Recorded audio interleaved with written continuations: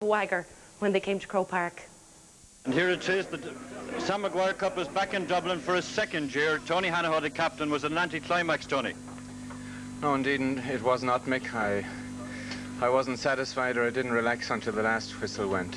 I'd like to say to Armagh, you know, hard luck. It must be hard coming up the first time and being beaten by so much. But they should take encouragement. They've shown great guts throughout the campaign, and I'm sure they'll be back again in the near future. I think they shouldn't be disheartened. We lost after winning one and had to come back again. But Dublin were the exceptions to that rule. Well, we like to think we're the exceptions to all rules. The excitement was fantastic, even in the training sessions on the week prior to the All-Ireland final. It was most enjoyable and something to be remembered forever. This, I suppose, could really be the David and Goliath of modern football. I faintly remember the canal end where it was just a sea of saffron when we came out, but again, we could get comfort by looking up the far end and looking at the hill.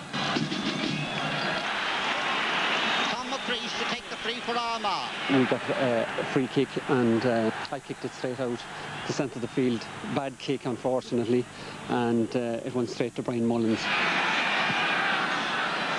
The game had only started. Brian got the ball and he kicked it into the corner in towards the hill 16 for myself. I was in there with Tom McCreesh. Now Tom was in front of me and Tom gathered the ball, but I'd say because it was a greasy ball he dropped it. I slipped and let it fall, and it's history since then. So I picked the ball up and I looked over at the goal, and I was at a very acute angle, so I decided to go for point. But luckily for me, Brian McLinden had come off his line. I underkicked the ball, went over Brian's head into the corner of the net, and it was a goal. Oh, what a goal!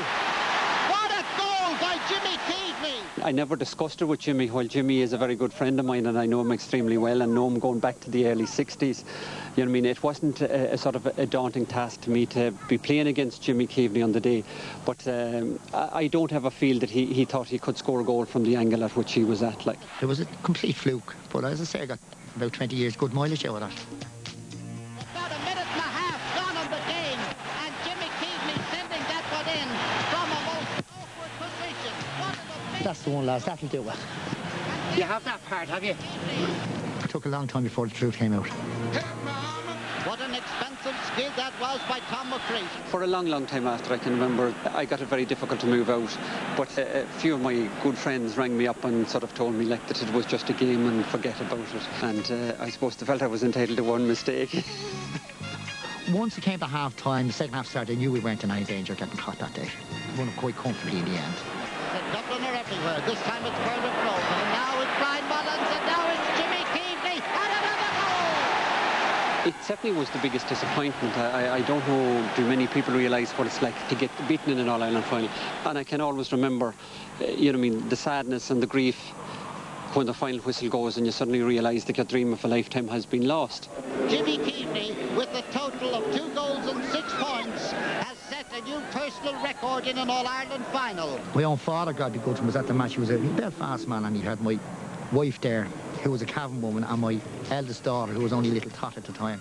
So I made arrangements, said after the game, Dad said, look, win or lose, I'll go up to his local pub was the Comer up in Santry, so I'll go up there and have a pint with you after the match. Part of my car, you know, when my father was there, I got a few friends of his, and they were all saying, well done, Jimmy, congratulations to you. So I look around, and I see the missus in the corner with my little daughter. She's an Armagh Hatner. The daughter has a little Armagh flag. Now, you imagine how I felt. Here's Jimmy Keaveney, the man who made All-Ireland history today.